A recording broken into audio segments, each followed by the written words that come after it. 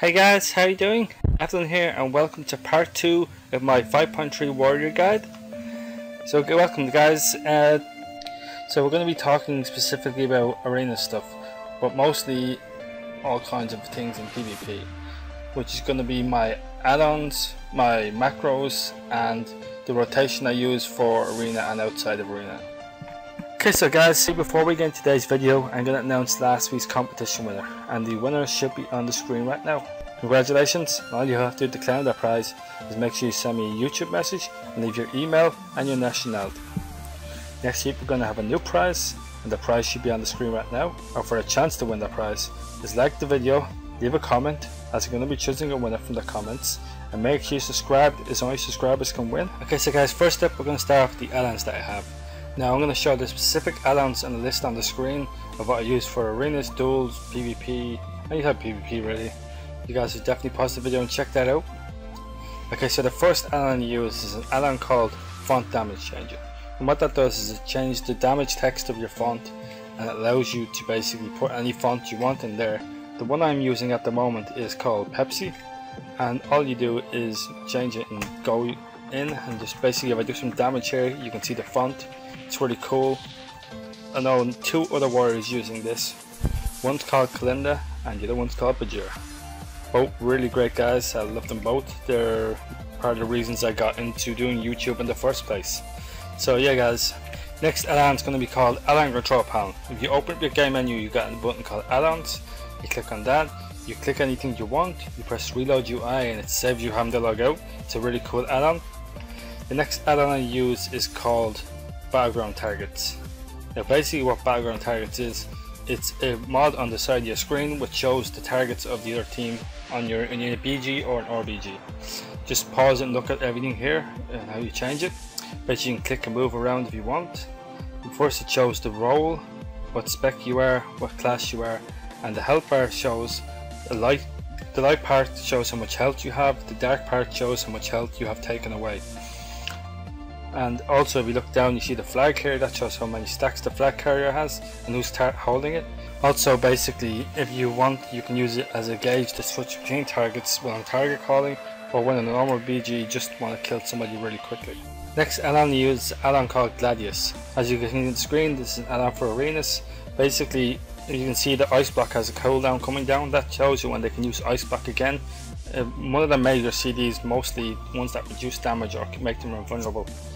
Basically when they use a CD it'll pop up there and it'll tell you. On the left hand side of that shows all the DRs, moves that you've used on them or your partners have used on them, and basically that counts down to tell you when you can use it again without suffering a diminishing returns. Now if you look to the right it shows 100%, 93 and 68%.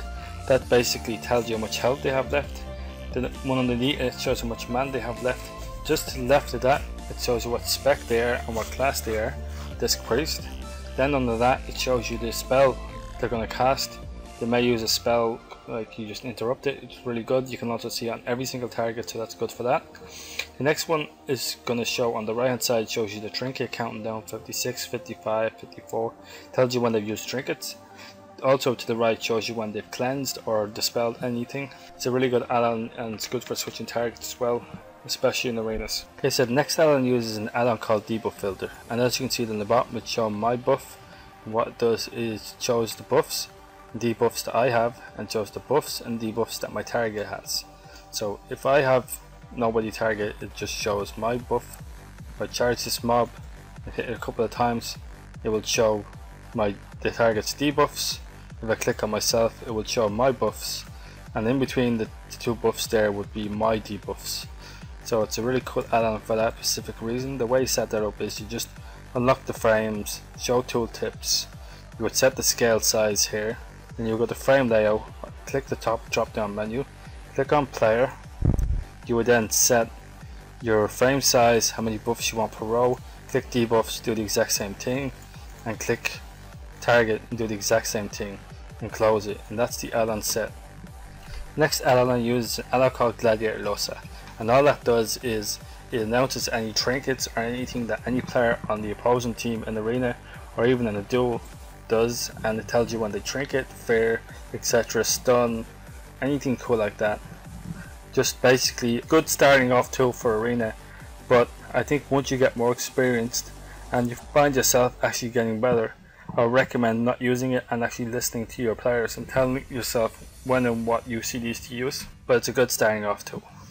Next Addon uses is called Mixed Scrolling Battle Text, and what this does is basically on the top of my screen you're going to see a little text appear, you'll see in a sec in the video. That's what that does. And also if you look down the bottom here, when I charge, you see some extra damage, blocked, mortal strike, glancing, etc., Colossus smash, slam, all that good stuff. And that basically just shows all the damage you have. And the way you set this one up is you would go to scroll areas, unclick notification, unclick static. Just basically make sure you have all of your stuff set here. Check the text, set it in, save it. Click on the A to set what kind of font you want. Make sure you have all the triggers unclicked because I don't really like them. And basically the only two you need to click there is notification and outgoing. That way the others won't show anyways. All you're doing for notification is just the text at the top, and outgoing is all the damage you're doing. That's how I have it set. You can set it otherwise, but that's how I have it set. You can also configure the scroll areas. As you can see, if I click on notification, the top here you set it like this, how I have set. And if you can click on the outgoing, you can set it like that and basically save that. As you can see, preview, and that's all you do really, and you're good to go. Next Addon uses is called Moggy. You can mess with that around yourself, see what you think about it, but I'm not going to go too much into detail. It's a fun add to see your mogs. Next one is Omni CC, and basically what this one does is if I use Battle Show over here, on the right hand side of my screen you will see 58, 57, 56, 55, which is pretty cool. But if I also Bladestorm, you will see me Bladestorm, and then it's a minute cooldown, and when I get to a minute it will go 59, 58, 57. It's really cool. Next one is Recount. Recount doesn't actually have any setup values, but what you do is you set the current fight, and just when you charge and attack a target, the damage will go up on it, and it just does a lot of really cool stuff. And the next add-on I use Tidy Plates, and Tidy Plates, what Tidy Plates basically does, as you can see on the side of my screen, or when I click on that mob, it shows a bar above their head. As you can see, hamstring, mortal strike, colossus smash, all the debuffs you have normally. It's a really cool add-on. It also shows the health of the mobs, and it's really good like that. It also allows you to switch to other targets. Let's say this guy over here is low mod health, you can just quickly switch to him. It's a really good add-on for that. Okay, so guys, that's it for the add-ons. Next up we're going to go for the macros I use. So the macros I use inside an arena out are these macros here.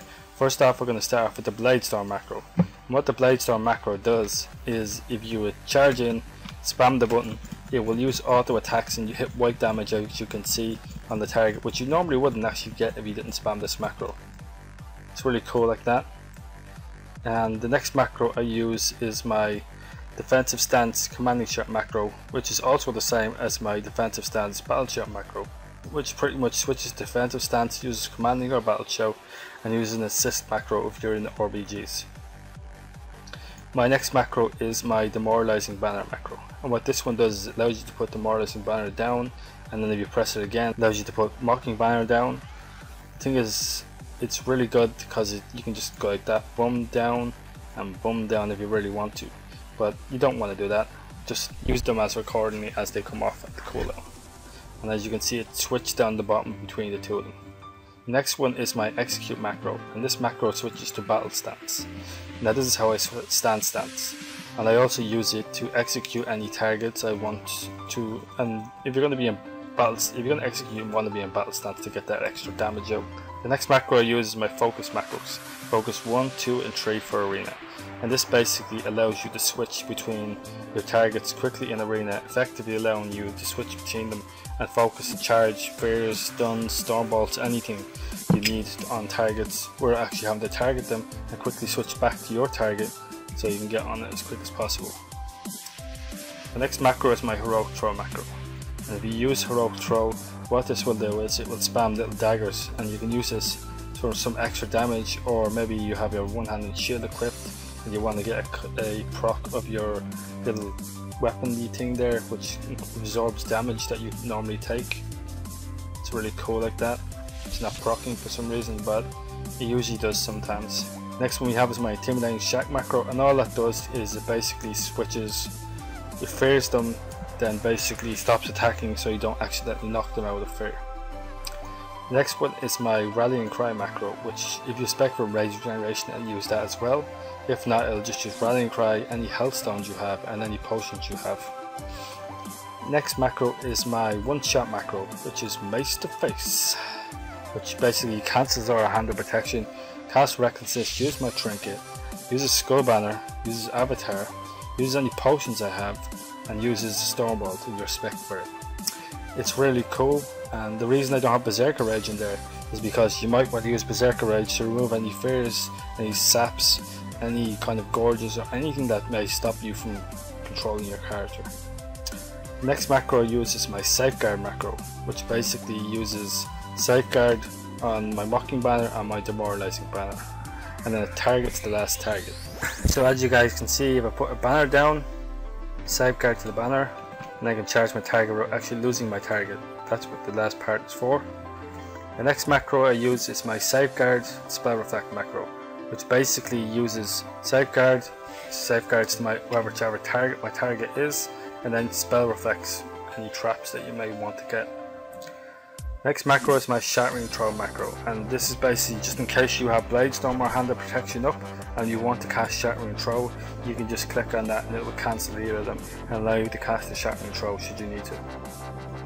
The next macro I have is my Colossus Smash macro, and basically this is what I use to switch between my two-hander and my one-hander and shield, and it's quick and cool like that. I actually use it quite often. My next macro is my Charge Hamstring Bladestorm macro. Now this is a little different. What we'll do is it'll cancel our Bladestorm and allow me to charge after a Bladestorm if a target happens to run away from me. So let's say I'm Bladestorming and this is me running away from the target, right? Press the macro, cancel its charges, press it again, the hamstring to the target. Simple and easy. Okay, so the next macro I have is my Focus Pummel macro.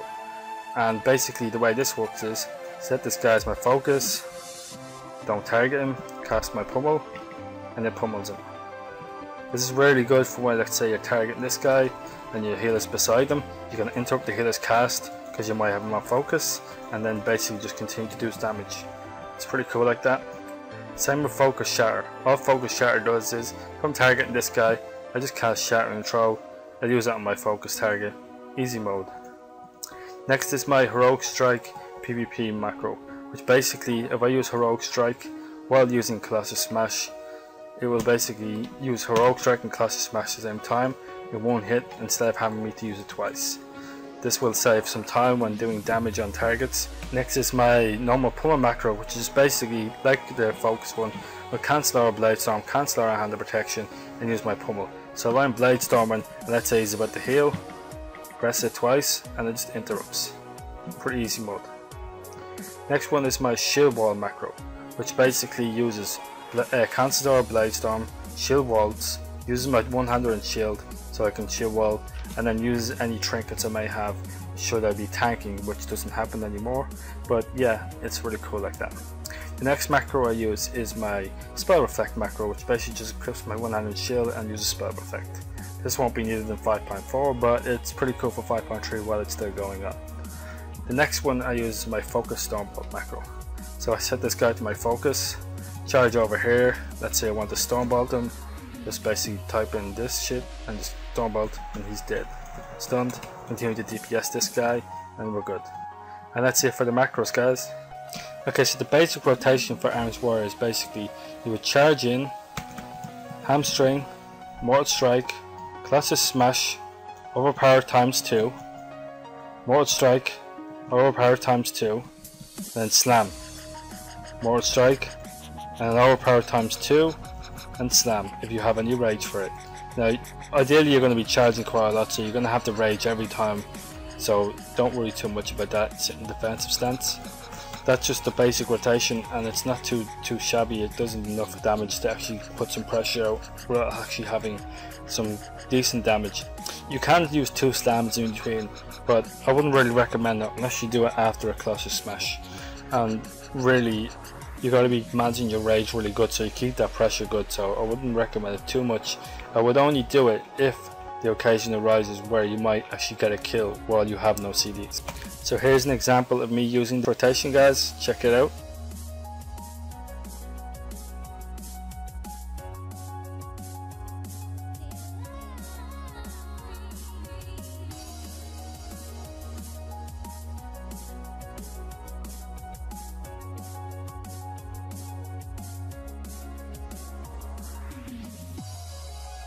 Okay, so for the burst rotation for warriors, what you want to do is you want to make sure you factor in the fact that you may have the shockwave, hamstring, or any charges or anything you may come into play. But outside of all the shockwaves, hamstrings, charges, everything else, there is a set rotation that a warrior can follow. And the set rotation is basically you would use battle show, charge in, hamstring, mortal strike, colossus smash, use slam twice, mortal strike, overpower, use slam twice, then use colossus smash every time it comes off cooldown, and make sure you use mortal strike, slam twice, overpower. Now once you've come out of that burst CDs, you then want to revert back to the original rotation, which was basically charge in, hamstring, mortal strike, colossus smash, overpower times 2, and slam times 1 if you can get it out. But if mortal strike comes off cooldown, use mortal strike for slam, and then make sure to use overpower twice and then slam. So basically just remember what the rotation was before, and I'm going to actually do a small practice to show you what I would mean. So let's say we go battle shout. Now we're going to get some rage up, because let's say in a proper arena situation you're going to have at least 50 rage, right? So here we go, guys. Alright, so that's what we just battle shouted. Charge in, hamstring, mortal strike, colossus smash, pop all TDs, slam twice, mortal strike, overpower, slam twice, colossus smash came up, so we're going to use mortal strike, colossus smash, overpower, slam once, mortal strike, slam twice, and then that's basically it. Let's say we're going to charge again, and then we're going to switch to the normal rotation because our CDs are down. So mortal strike, overpower twice, slam once, mortal strike, colossus smash, overpower once, and we're out of rage, but we would have already charged by then, and just charge in again, mortal strike, overpower times twice, and then colossus smash, and use any sort of slams you have, etc. Just basically it's just more keeping up the pressure. Now you won't always kill somebody in a burst, but it's good to keep that pressure up and not actually worry just about the fact that you just lost your burst, because if you worry about that, you're not going to get the kill. Burst was to create the pressure enough so that they will be low health, so you can interrupt with any of your interrupts, be it pummel or disrupting show or a charge. So just remember that, guys. You can also use intimidating show for an interrupt if you need to and you think you could get the kill by using it. So here's an example of me using the burst rotation, guys. Check it out.